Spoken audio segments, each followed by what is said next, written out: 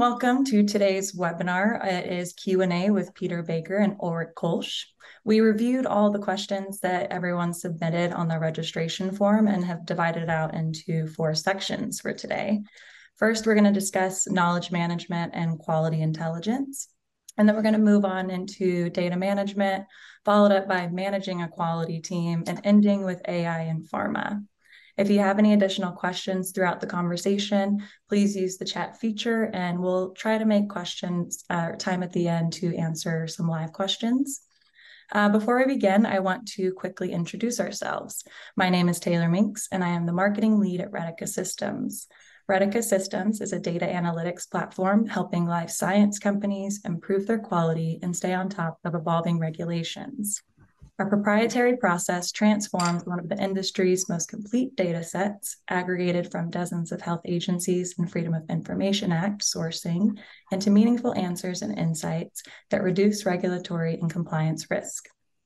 Founded in 2010, Retica Systems serves over 200 customers in pharma, medical device, and food industries, including 19 of the top 20 pharma companies and 9 of the top 10 medical device companies. Our first speaker today, Peter Baker, president of Live Oak Quality Assurance, has been consulting nationally and internationally since April 2019. Prior to consulting, Peter spent 11 years as a U.S. FDA drug investigator, with 7 of those years spent working in FDA's overseas offices in India, China, and Chile. Peter was named FDA Investigator of the Year in 2013 for his work uncovering serious breaches in data integrity and has special interest in data governance and compliance with 21 CFR Part 11. His company, Live Oak, focuses on training and employee empowerment and critical thinking with the goal of improving the quality of medicines through good data management and quality intelligence.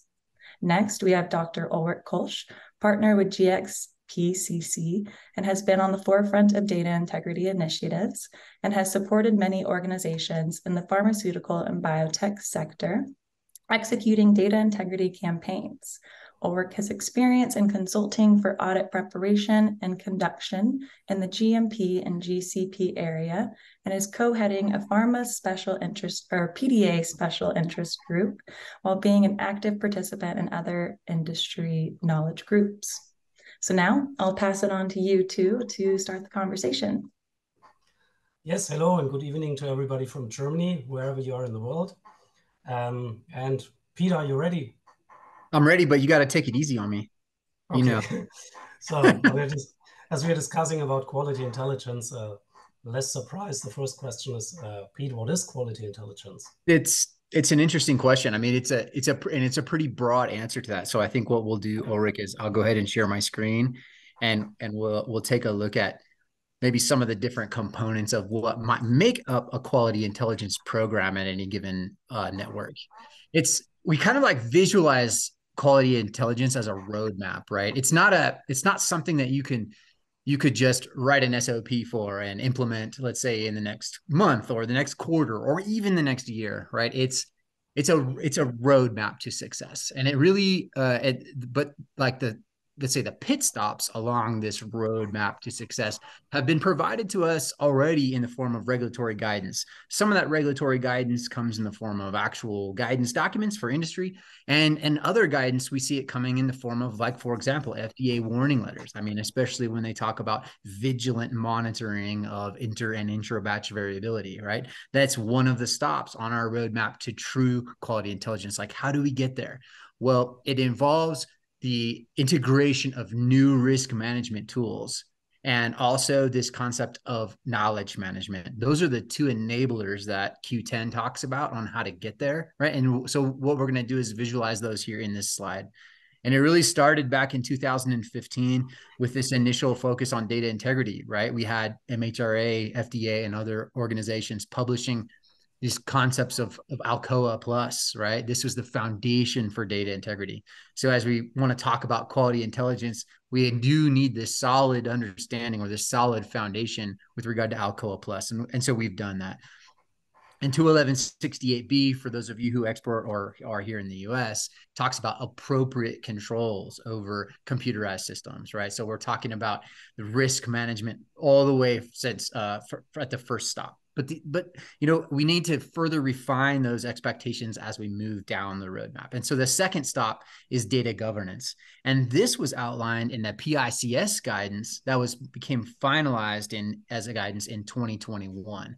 Here it provides the next phase of your journey. Started again with Alcoa Plus, but now we move into data governance. And data governance is the integration. It's like how you achieve Alcoa Plus. It's the integration of quality risk management throughout your operations. It's the how, right? And we talk about design, operation, and monitoring, the 3 pillars of governance. So that's step 2. That takes management's investment, of course, to get there because it's new tools. For example, data and process mapping, and also qualitative risk assessments.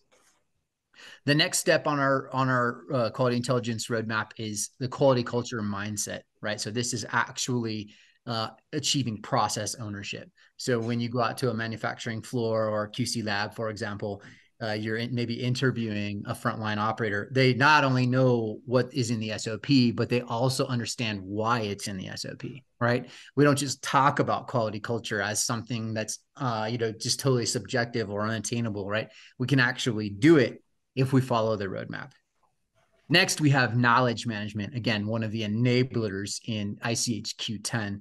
And what we have here is we've integrated not just structured data like in the form of like historical numbers on OOSs or things like that, but also unstructured knowledge. So this is tacit knowledge that comes like from the front line. How do you integrate that into your risk management plan? Well, that's called through knowledge management. And the next is visualization, where we're starting to visualize our data using like, for example, dashboarding. And that's probably already been doing that, right? But it hasn't necessarily followed the roadmap to show exactly what are we reviewing in management review, and is it actually what we need to be monitoring, right? Or is it just based on somebody's opinion on what should be monitored as metrics, right? It should be feeding out of like your upstream steps that we've stopped along the way. And then finally, last but not least, we have this true quality intelligence. And here's where we may see the integration of AI and ML in our operations, right? And with the goal of achieving relationality, that means how does, for example, an upstream pH value, higher or lower? Yes, it's within specification, right? But how could that influence downstream steps? Like the human mind alone is not able to process those disparate data sets in an effective manner. You'd have to run thousands of experiments over and over, and it would be too time consuming to do that, right? But with the assistance of artificial intelligence and perhaps machine learning as well, we can truly get to a point of real process understanding, how all these different factors that are occurring during a manufacturing process relate with each other, so we can truly achieve vigilant monitoring. And of course, this is now further explained in FDA's recent QMM guidance that came out last month. I actually think it's earlier this month. And what it does is it further refines the expectations that are going to probably be included in the QMM protocol. And so that's how sites are going to be evaluated for maturity. And we see 5 pillars here. And you can see that each of these, I'll call them categories, right? Each of these categories might relate to where we're going on this quality intelligence journey. So for example, they want to see management's commitment to quality. Like, how are y'all going to demonstrate that during a visit, whether that visit come from a regulator or a third party? We're not exactly sure who's going to do this QMM assessment, but you can see how, following this roadmap to success that we're already on kind of is going to fit quite nicely into FDA's QMM framework, right? Of course, all enabled by the 2 enablers in Q10, which is knowledge management and risk management. So that's, I think, quite of a long answer there, Ulrich, to a very simple question. Yeah. but hopefully might make sense to some folks out there. So most companies are like right around here, right? Yeah. They're working on governance, and FDA explains what this means. Well, it's in the PX guidance. but also if you want to take a look at the FDA guidance, it's in there and they talk about workflow validation, right? That's really data governance. That's where how we apply it in our workflow validations. Yep. Great, thank you, Pete. That's a really powerful slide, I think. And just for a little hint for our audience, we'll have a workshop on quality intelligence together, Pete and myself, in Boston and virtual next May. So if you're interested in a deep dive into these steps, where we really go through the different steps, I think that's really worth it. Anyway, you talked a lot about the key enablers. So quality risk management, we have obviously got the new revision 1 of ICH-Q9, but the other one was knowledge management. And we got many questions around this topic in preparation for this webinar. So how would you say, is it possible to develop knowledge management, let's say more or less from the scratch? So how do I get knowledge management developed in my company? It's a great question, and a lot of questions, because I think, knowledge management's been in Q10 for over a decade, right? But it's been existing there as something that's like a theory, or, like knowledge management is something that we talk about maybe, but it's not like achievable. It's more, it's like kind of like quality culture. It maybe fit into that same bucket where it's cool to talk about, but we're not actually sure how to apply it, right? And ICH Q9R1 actually pushes us in the direction of true knowledge management. What do I mean by that? Well, for example, in there was 4 major revisions to the Q9 in the newest revision, right? So in R1, one of those is formality, addressing formality in risk management is a spectrum, all the way from a risk memo to an FMEA and everything in between, right?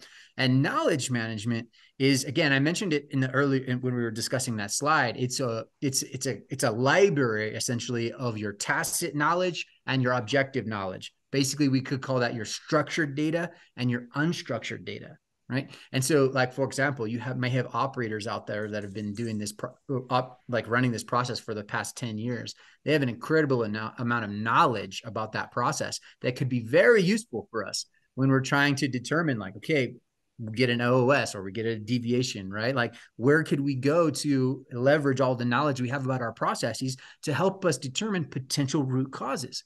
Where does that library exist? Well, the regulators refer to this library as knowledge management, right? And Q9 sets us up perfectly for success in that area, because it says, look, use your qualitative risk assessments, right, which is on the informal side of the spectrum, to collect this knowledge, right, and put it in a library. PICS calls that data governance, right? So it's taking like integration. I give another example, like a pH meter process. And I've given this example a couple of times recently because I think it's a really powerful example of this. So we were going through the process of how to run a pH, which in this particular process was a CQA, like a critical quality attribute, right? So I had to put a lot of effort into this. So we're looking at all the steps in the process. One of them was rinsing the probe, right, before you put it in the actual sample aliquot to collect your pH. And one of the hazards coming out of that, based on previous experience, was if you don't rinse it, if you forget to rinse it because you're not really like actively thinking, right, about what you're doing, which happens to me all the time, right? You might forget to do that, and you would have an artificially low pH, right? Because you'd have contamination of your sample, right? Well, we took that knowledge and put it into the library in the form of the risk assessment, right? And then eventually, when you do have an OOS, and perhaps that is due to a low pH, now you can go back to this risk assessment. Again, regulators are calling that data governance program, and see, all right, where along this process could we have potential contributing root causes? And if you have a low pH OOS and you have this knowledge bank that says, hey, if you don't rinse the probe, you can get a low pH. There you go. There's your knowledge management program in action, right? We don't just talk about it, we actually use it. But it takes new tools. It takes the tools that are outlined in I should say emphasized in Q9R1, like, for example, the qualitative risk assessments. Yep. Yeah, great. That's very, very good answer. I think we could also talk an hour about this topic. Yeah, that's a big to leverage risk management and to gather knowledge. But from my side, I also agree with the data part, right? So that we don't only have the risk assessment lying there at the beginning, and we got our FMEA, and it's always there. But that data feeds back into this loop, that it's, as you said, explicit knowledge, so knowledge which comes from data, and not like implicit or tacit knowledge, which comes just from a feeling. Let's say, okay, occurrence, give it a 3 or a 4. I think that's where we really can also get in the backfeed of the data into our risk management process. Yeah. And I want to expand on that a second, or because you're like, because, you know, say you get an OS or a deviation and the investigation goes on, and that knowledge, you know, maybe that the person who's assigned that investigation goes and talks to the SME and then includes that in the body of the investigation. But then when the regulator comes along and takes a look at that, it comes across as an opinion, right? And so in my 43, I'll say there's no scientific rationale or no scientific justification for your conclusion of no product impact or whatever, because that interview with the SME is not going to be considered to be like scientifically valid, despite it probably being a legitimate like contributing root causes. Can't consider it because it wasn't written into the quality system in the form of the risk assessment. So it appears to the regulator just as an opinion. That's a tragedy, in my opinion, right? Like, let's use this knowledge, but in order to use it, it's got to be written. You know, that goes back to the old school FDA saying, like, if it isn't written, it didn't happen, right? So let's get that pen to paper and get this knowledge into use. That's a big stop on the quality intelligence. You want to even talk about AI, like downstream, you got to figure these first steps out first. Like, y'all know that. What you bring with in the roadmap, right? So that you cannot leave out a stop. No abbreviation is possible in order to go through the way, which included knowledge management and data governance also. So I think that's also our second big topic today. When you're talking about data governance, you often refer back to the PICS guideline, which I agree is a very, very good one. Yeah. But of course, folks are wondering now about regulators. So do you have some examples for us about recent findings around this topic of data governance? So where is it really enforced?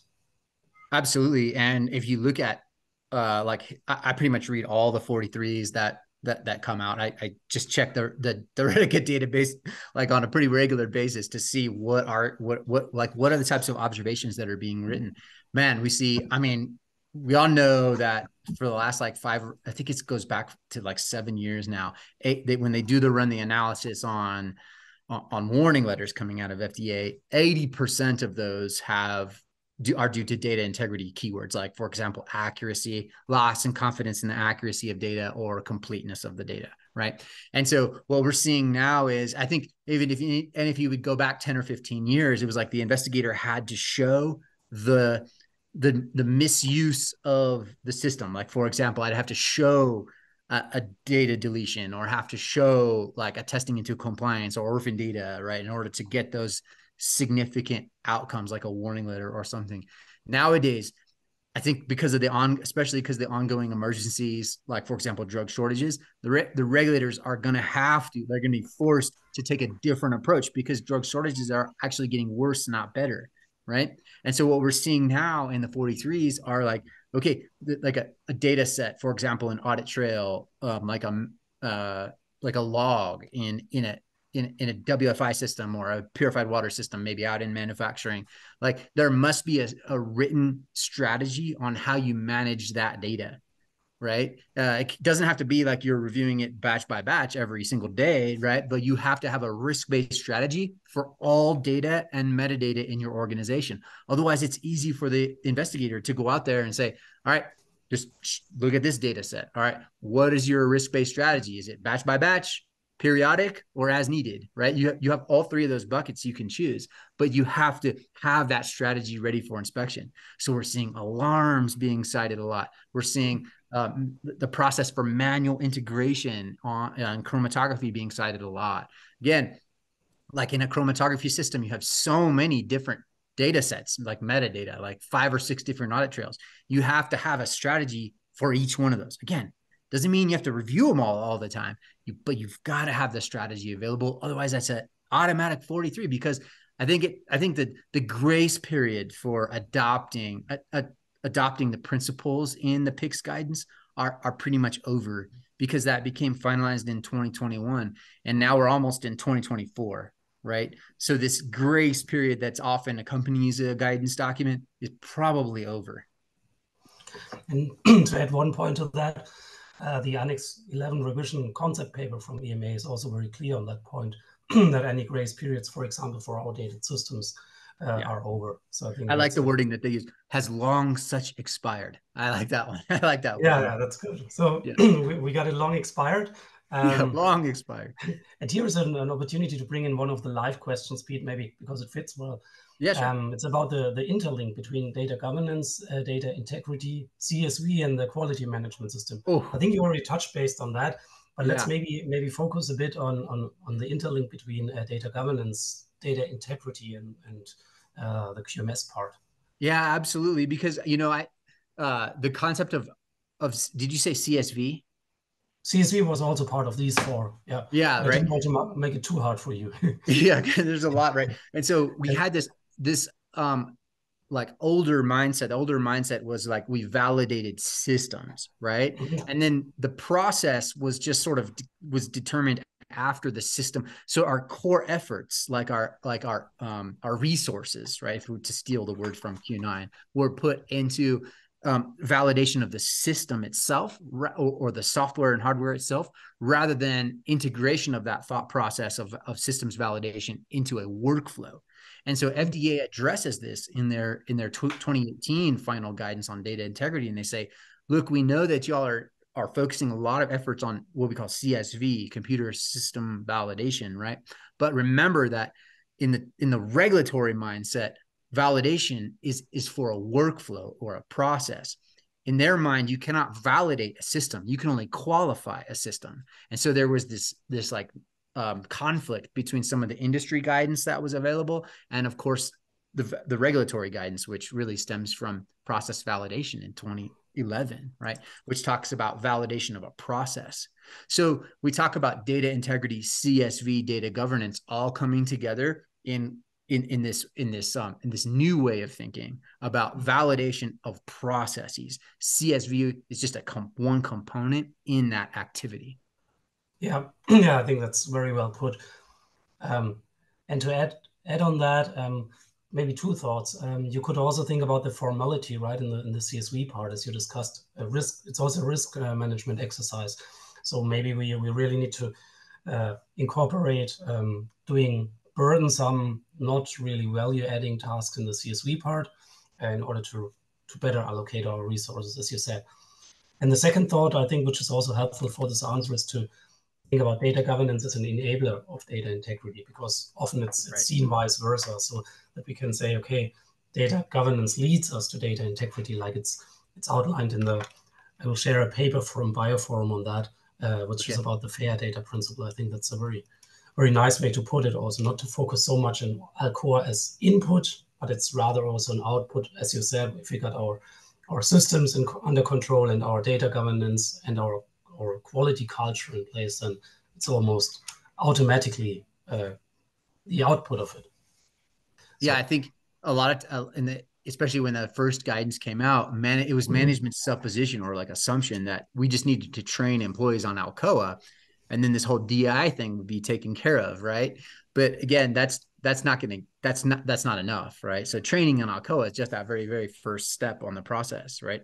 Governance is how you ensure Alcoa. Training is just part of it. Yeah. Cool. So I think we got this challenging one quite nicely sorted out. So of course it all fits together. What would you say? Because if we are also talking about verification or review, this is a critical question. Let's say that. What is an appropriate performance metric for non-critical information? So how would we rate what is appropriate or enough? Can you expand on that question a little bit? So how many, let's say we got information which is more critical, like let's say our batch release data and the HPLC data, let's say. But how can we come to a conclusion how much review is enough or verification is enough? for data which is less critical, let's say data supporting our quality management system, or maybe even CSV data, data which supports the computer system validation. But let's stay with the quality management system in that question. Yeah. And PICS outlines this in their guidance, and they call it non-critical audit trails, right? Or we could refer to that as non-critical metadata. So they put metadata or audit trails into two buckets. They say critical, right? And those are the ones that you're reviewing, like, for example, before batch goes out the door. That's your batch record, right? And then you have the second bucket, which is non-critical. Now, the easy way out here is to try to develop like one SOP that says, well, for non-critical audit trails, we're going to follow this decision tree, like once every 6 months or once every year, right? That's one way to go. But I don't think that's the right way to go, right? Because I think that's going to, and I'll steal this from GAMP, the new GAMP revision. They have a section called M12, which is critical thinking. And in that section, again, Annex M12, they say the use of rigid tools or overly prescriptive methods is probably going to, and you're going to guide yourself into doing either too much or too little, right? It's not a true risk-based approach. It impedes critical thinking, right? And critical thinking with the use of the qualitative tools that we've been talking about and through data governance it's going to be done on a case-by-case basis. Right. And so we'll look at a workflow and we'll see all the data and the metadata that's created during that workflow. We're going to put it in a data and process map. Then we're going to go down to our hazard identification, risk assessment, risk reduction if needed. Finally, we come to a risk monitoring. And for those non-critical audit trails, right, we can determine how often we're going to review them on a case-by-case basis as it relates to patient safety, right? This is a really complicated answer here, but so again, like there's two ways to go. There's one is you can try to do it like a rigid flow chart. I don't advise on that way, right? It should be done according to Q9 in the risk acceptance document section. Sorry, they say risk acceptance depends on many factors and should be done on a case-by-case basis. And what we're doing here is we're accepting risk, right? Because we're not reviewing it before the batch goes out the door. So let's really truly embrace that guidance and do it on a case-by-case basis. Great. Yeah. And now, as you're an ex-inspector, people always like to ask you this question, and of course we got it today as well. Okay. What do you think are areas of interest that people might not have considered in the past so much? It's been the same for about 5 or 10 years now, I think, and it's ungoverned data sets. Like if you're an investigator and you're looking for like that easy case to build, just walk out on the manufacturing floor or walk out in QC or wherever you're going to go, warehouse, and look for ungoverned data sets. It can be data or it can be metadata, right? And ask. And so what we're seeing a lot of times nowadays is on 43s, they sit there and they watch like operations, and they see an operator like acknowledge an alarm, for example, on the HMI, right? And immediately, now that action has been taken, it's part of your workflow, has to be validated according to FDA's process validation guidance in 2011, right? Since 2011, so over 10 years, right? Okay, so now let's see, all right, you acknowledge that alarm, show me your SOPs that are governing you or directing you on what to do here, right? Is that a critical data? Is it non-critical data? Like, what are you supposed to do with it? Is it a deviation? Whatever, right? And if that data set, alarms in this case, is not governed, meaning there is no risk-based strategy available, it's an automatic 43, right? Yeah. There's no way you can talk your way out of these observations anymore. Maybe 15 years ago, yeah, you could bring in an SME the next morning and say, that alarm was non-critical and no direct patient safety impact, and the investigator might be like, okay, fine. But those days, remember what you said, or the grace period for such actions is long, right? Like now you've got to bring me in the morning, let's say the next morning, you've got to bring me that written rationale for why that operator did what they did. Yeah. Ungoverned data sets, easy, low-hanging fruit. You've got to get a handle on this. Yeah. And you also have to consider we got more and more data, right? And we got the requirement to have a review strategy around all the data, and all the data gets more and more as we progress, and it's factually impossible to review all data without having this from your outlined risk management strategy around it. So we really need to have it also from a, let's say, practical point of view. Otherwise, we would review ourselves to death. But you know what's going to happen is, say on that alarm data set, all they're going to have available for the morning is an SME and their opinions. Again, they're probably not opinions, but their opinions until they become integrated into the quality system. And they're probably going to bring me a CSV package, right? That's all they have. And that violates the principles of workflow validation that FDA outlines in their guidance from 2018 on data integrity. You can't ensure the accuracy and completeness of data if you haven't validated your process. Because you focused again on the function of alarm and not on the embedding into the overarching process. Yeah, I'm sure that those alarms are functioning from hardware and software perspective quite well, right? Yeah. They come from some reputable vendor. Fine, that's great, right? But how about the human interaction with the machines? That's where the risk nowadays really lies. Why are we ignoring this? Yeah. Great thoughts. Now we were a bit with a current situation. Let's have a look a bit into the future also. And we are seeing now a big enhancement of the importance of personalized medicine, ATMPs, and so on. And we also got, that's almost my most liked question of, of today, what we got in. How do you ensure people follow GMP or PICS while regulators are working on this ATMP document? So it's not yet everything clear in this sense.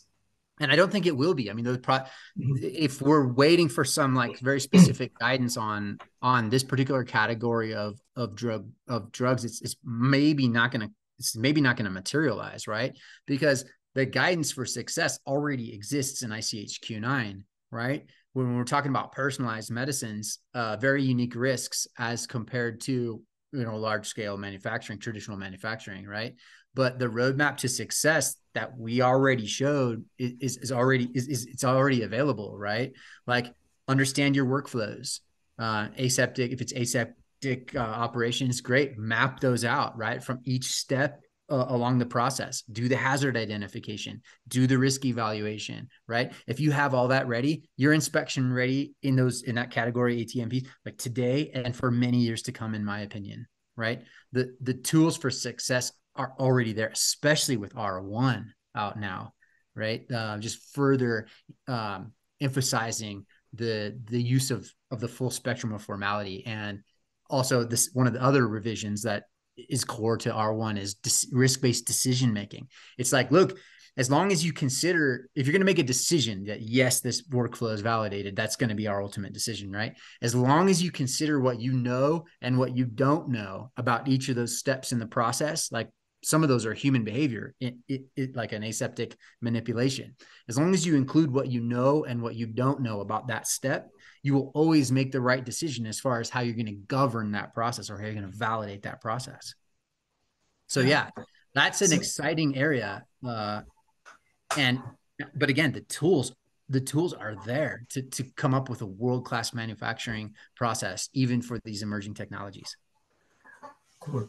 So it's, what you say is you need to apply your process knowledge, right? Which brings us back to knowledge management of your end-to-end process, like upstream, downstream, like we got it in this personalized medicine areas where we have a medication for one patient, maybe one cancer patient who only has this one chance to get the personalized medicine. So we got, could be possible that we have new risks occurring there in comparison to classical pharmaceutical manufacturing, but we have to take care and embed our risk management well in our process understanding. Exactly. It's the tools are no different than large scale manufacturing. It's just that the hazards and the risks are different. But the tools we use to demonstrate compliance, I'm using that in air quotes, right? But basically what we mean by that is a high quality product are the same tools. Yeah. Cool. That's a good word to end this one. Now we got many of our roadmap stones, let's say like that, already discussed. We're also talking about our quality culture in the roadmap. So it's of course important if we want to manage a quality team. How do we get it from our status quo, which might be imperfect, to a better state. So what is your advice to elevate the voice of quality in an organization, which is a very important factor of an intact quality culture? Yeah. And I think it's also encouraged, again, in one of the 5 categories of FDA's QMM initiative that was published a few weeks ago. You might remember from the slide that we showed earlier that there was one of the 5 categories was employee empowerment and engagement, right? So how do you do that? It's much more than just training or having quality culture day or whatever y'all do, right, out there, right? So this is about process ownership. That is employee let's say empowerment and engagement. It means, so when I think we mentioned this earlier, but like when you walk out to the floor, does the employee not only know what the SOP says? I mean, we've always had to do that because of simple adherence to GMP, right? But now the next phase is, all right, yeah, you know what to do, what's in the SOP, but do you also know why you do it? So one of the litmus tests I use when I'm assessing someone's maturity is I'll ask them like, well, why are you reviewing these audit trails? Right? For example, and if the answer comes back with a meaningful explanation for why these audit trails are reviewed, then I know we're on the right track. But if the answer is, well, because it says it in the SOP, we haven't reached that level of maturity yet that we're looking for, right? Which is that, again, to steal from QMM, it's the employee engagement and empowerment. But how do we do that? Through the introduction of new tools. Otherwise, W. Edwards Deming, who's one of my heroes, would say you would have achieved it last year, right? You would have achieved this goal of employee engagement and empowerment last year. The only way you're going to get there is through the introduction of new tools. And those are the ones in Q9R1. So you mean that the tools are really the main, the main thing unblocking the road. Which kind of tools would you name there? I would introduce 2 tools. Number 1 is data and process mapping, right? That starts because that's going to facilitate your hazard identification. And then that's supplemented with your qualitative risk assessment. And here's where representatives from the front line are involved in the process. Because look, if you're asking somebody to review an audit trail and they don't think it makes sense, then let's not do it, right? Every aspect of that SOP has to make sense to that operator or to that microbiologist. This is not some fantasy world either. Like you can achieve this but you have to use new tools, like, and because what's happened over the years is like we started with a 10-page SOP.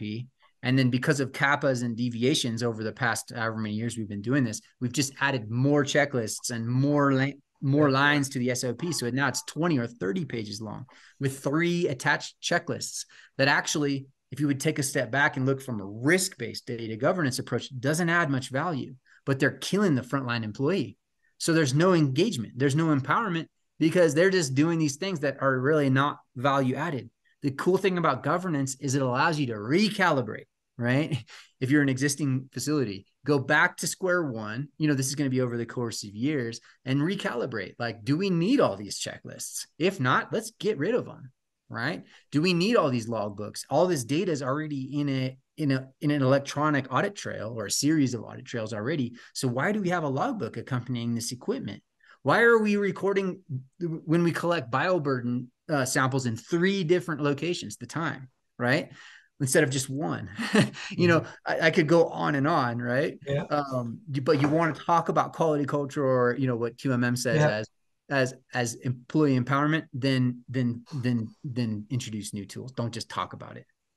Yeah. Right. So you speak for a detoxing of the quality management system. So you get rid of the maybe useless parts if there are any. And I think that's a nice point because this will also foster understanding on the front line. If I'm an employee and I'm really feeling that my tasks are meaningful, or that if I explain my boss or my manager, well, look, I'm doing 5 things there and maybe they are redundant. So if also we get a level up listening in that sense, then it might foster really quality culture, let's say, continuously, not just with one shot with another, let's say, checklist, whatever. Yeah, exactly. And, I'm always going to defend QA because I think I'm hard at QA like person, right? But QA out there, like we've got to be okay with eliminating things. Like in history, we've always had this compliance mindset, right? Where, we only add things, We only add checklists. We only add lines to the SOP. We never subtract them, right? We have to change that mindset. Those of us QA folks out there, right? We have to be, let's just take a look at MHRA's section 5 of their guidance document on right environment. Take a look at Q9. Take a look at QMM. All these regulatory guidances are pushing you in this direction. Risk-based approach. A risk-based approach is not everything, right? A risk-based approach we could visualize, or we can conceptualize as the least burdensome approach, right? That's because we have limited resources. And when you actually embrace those regulatory principles on the front line, that is employee engagement and empowerment. Yeah, that's a great point. I made good experience with the Gemba walk. I think maybe one or other heard that. Gemba means at the front line, so that means that the management or also the QA really goes to the front line. And I think that is where this exchange can also happen. Absolutely. I think that's a very good tool. And just go out there and do the Gemba and see what you find. I mean, I do it all the time, right? And it's like, well, why are you recording this time in 3 different places? I'm like, I don't know. Previous kappas. Yeah, funny fact. I had once a second recording in the second minute second in the manufacturing environment, and then of course the question is, if you manually record a second, what are you doing? Oh, next second is over, so you can scratch and write the next one and so on. Yeah. So you will find some interesting things there if you go. Can we keep going on here, Ulrich? Because I'll give you an example because I want to explain what happened next, right? So I'm asking about the three places in there, and the answer came back from QA. And they said, well, because if they forget to record it in one place, I can have it on the other. I can have it in 2 other places. And I'm like, oh, whoa, we're like worlds apart here, right? You're thinking about compliance and the ability to close a deviation in 30 days.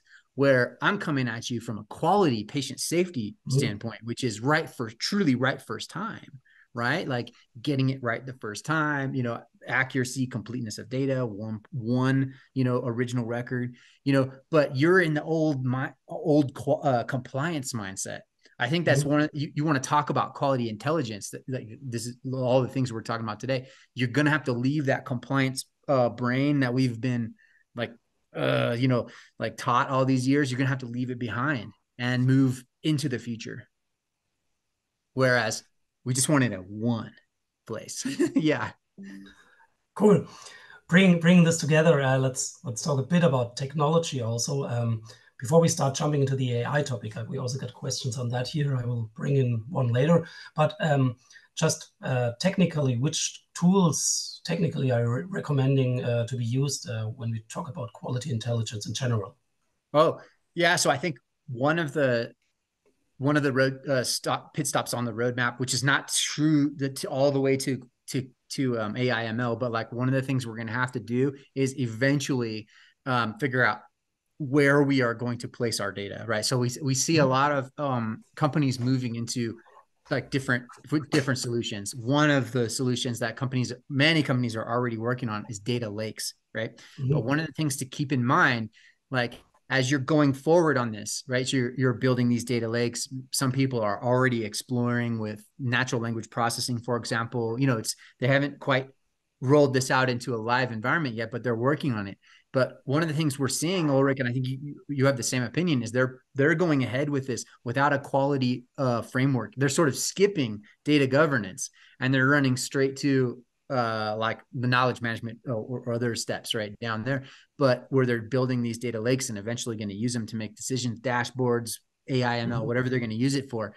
But they don't have the quality framework yet, right? Because you're going to have to show from the beginning, from a sensor all the way to that AI ML output from your algorithm, that each step and interface is managed for risk. So how data flows manually or automatically throughout that process. You must have a quality intelligence framework developed in your organization at a high level, SOPs, QA oversight, all those things. Otherwise, IT is going to come up with these wonderful solutions and you're not going to be able to figure out if you can make decisions on them or not. Yeah, and I think one part is also that the final solution often sounds sexy or good or is great to sell, like the fancy machine learning algorithm in the end. But the first step, as you also had in the roadmap, is to bring data into one repository so that we can really use it. We also had one question in our question deck, whether it has always to be AI, ML, what we use. And I think that's a good example. This question, no, of course not. It does not always have to be the most fancy solution. So if we get a repository where we get our data nice and it's well sorted with strict rules, with good data governance in one word, and fulfills the interoperability statement of the FAIR data, then it could be as simple as a dashboard, like we also had in our course, where we can say, yeah, you can learn a lot with pure dashboarding, which everybody can do, because we got now this no-code or low-code solutions at our hands, where we can really go into dashboarding, and every quality professional could or should be able to do that in order to be up to date, also current in the current good manufacturing practice. Yeah, and one of the hot topics that came up during our last workshop, Ulrich, was the use of jump software. That's a great example of how to get started in this world, right? You're already using it. The problem is it's not a validated workflow. So everyone's freaked out. Like if a regulator gets a hold of this and they find out that we're using this, we're most likely going to be in trouble. And the answer is, yeah, you are, right? And so here's a good example of where to start. Like validate that workflow. What does that look like today?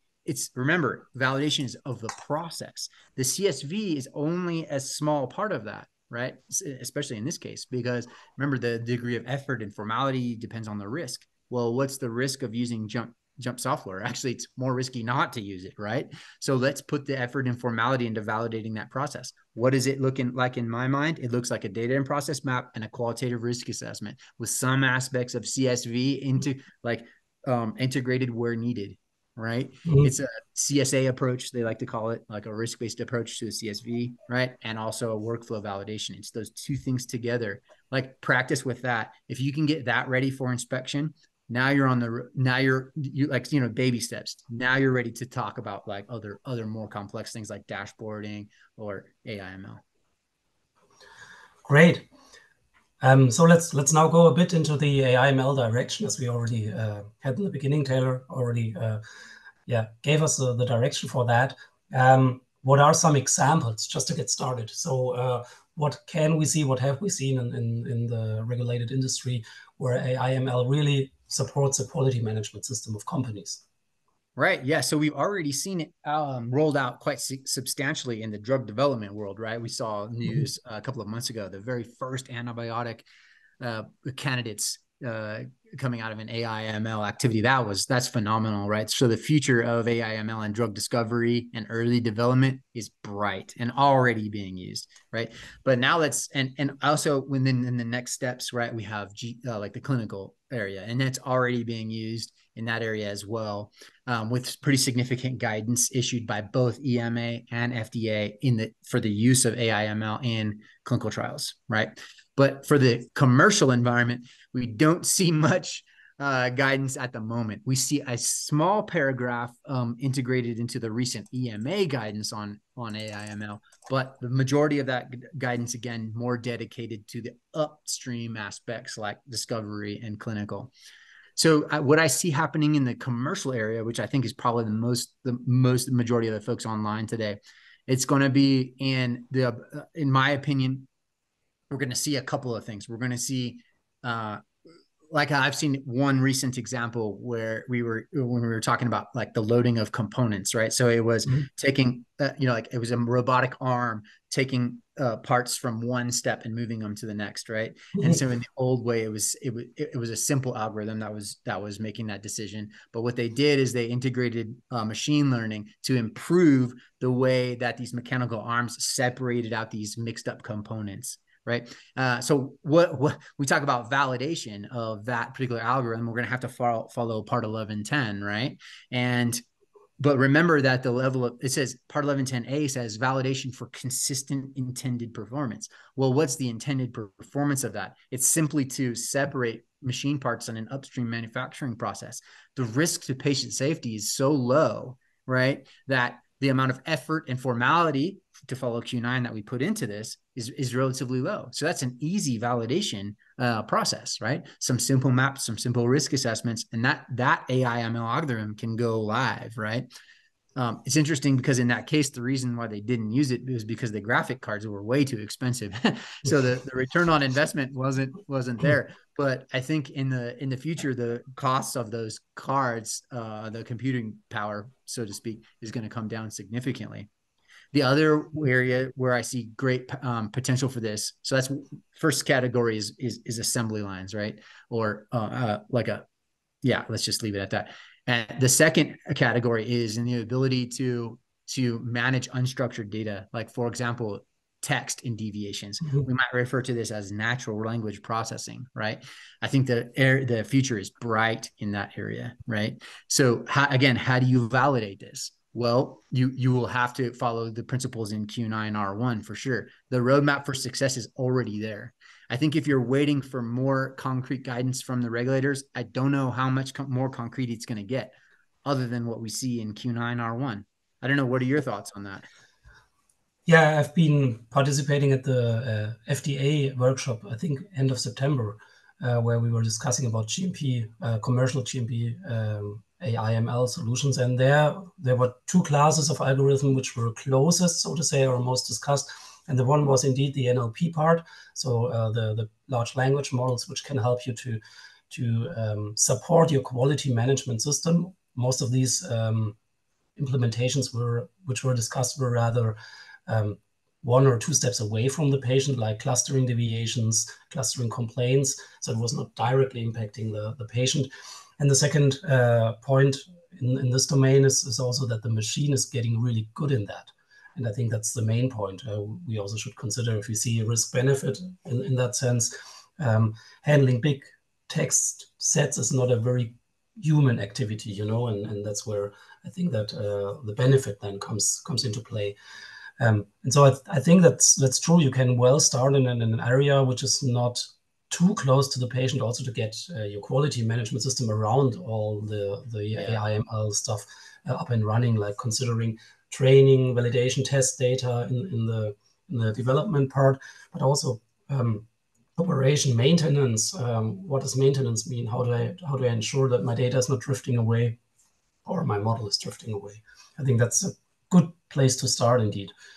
And yeah, the second point, just finishing that, which was very much in focus, is automated visual inspection. So we saw there several talks. The slides will also be published by FDA, I think, in beginning of November. So you should have a look on that. And there we're really close to the patient then. But what is the big benefit there? It's the home game of AI/ML algorithms. They were developed for image recognition a lot. So a lot of commercial development is into this topic.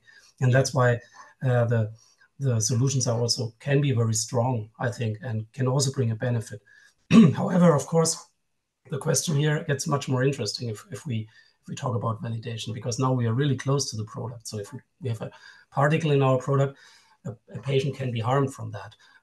If we cluster deviation incorrectly, okay, maybe on the long term they can get some harm out of that, but not directly to this portion, this patient, this life, let's say like that. But I feel that if you're talking about automatic like visual inspection, right? And you still can't figure out how to integrate JMP software into your quality system, I'm afraid you're going to be in big trouble. Like that's why we talk about the roadmap, right? Like practice with these easier workflows, right? In order to eventually get to a point where you could sit down in front of a regulator and defend your strategy for automatic visual inspection, right? Don't try to just jump ahead, right? You need to be mature to steal from FDA's QMM. Which brings us back to your roadmap, where we cannot jump from Alcoa Plus to AI, which was a complete other part of our roadmap. If your data integrity program involves training in Alcoa, but nothing to speak of with regard to governance or knowledge management, then I'm afraid this is not going to work. But what's your opinion on that? Will AI and machine learning be one of the main focuses in the near future for quality intelligence? Oh, it has to be. I mean, think about natural language processing. Like what is the ability of a human now to do to comply with 211-192, which says, investigations must be extended to potentially related products, right? Well, what does it involve now? It involves logging into some QMS and doing a keyword search based on some brainstorming activity that you and maybe your team did.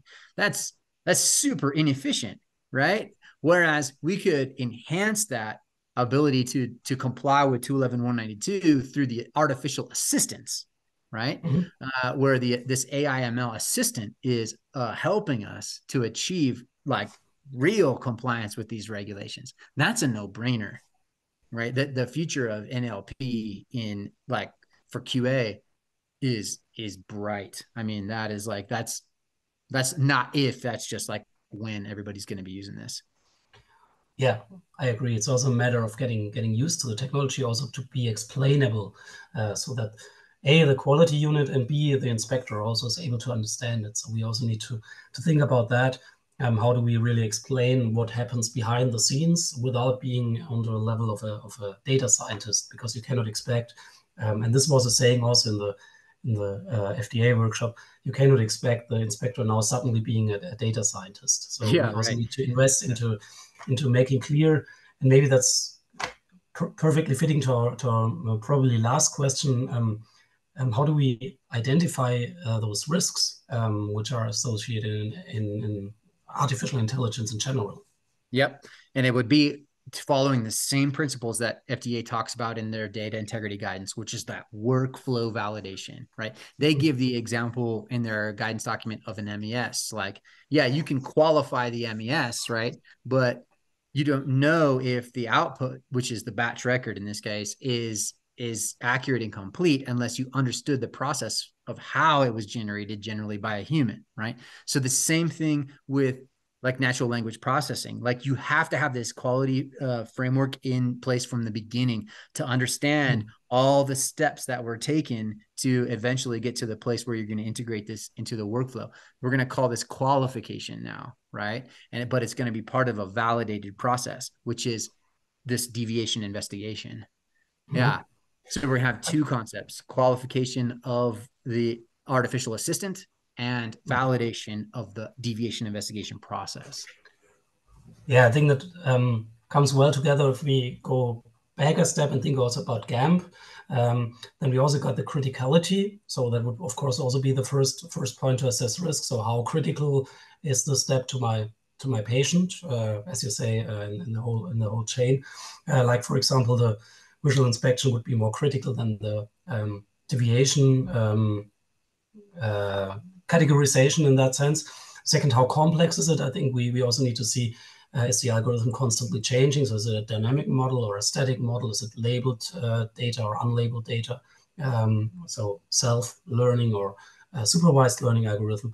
And then in the end, the involvement of the human is really the machine drawing the decision in the end, or it's a human behind. And I think in the first implementations of the NLPs, it was often like the machine learning was the assist giver, right? So they brought the assist, and the striker, which is the human, then hits the goal or makes a decision in that picture. I think that's and you could still supplement it with the way you've been doing it for generations, which is a keyword search, right? So you're just enhancing an existing process. Like the validation efforts that we would put into that are relatively low because the risk to patient actually is more risky to not use it, right? So let's push forward. But again, let's start with things like JUMP. Like let's start figuring this out now, right? Start with data governance, start with data and process mapping, and then eventually they're just easy to integrate into our quality system. Yeah, that's a nice frame. So that brings us back to the beginning slide where you showed the roadmap. So we first have to do our homework before we can do the fancy stuff in that sense. I think that's a good keyword to the end. Taylor, if you want to jump in at that point and close out our session. Yes. Thank you for sharing all your thoughts and perspectives. I always love listening to you two interact. I highly recommend everyone jump in the chat and click on the link that Ulrich shared at the beginning and look at the training that these two have coming up in May. Again, thank you for getting on. We did not get to all the questions, so us three will get together and see how we can get those answers over to you. But thank you for joining our webinar today, and thank you, Peter and Ulrich, for sharing all your thoughts. Thanks, Thank Taylor. you for giving us the opportunity. Thank you. Yeah. All right. Have a wonderful day.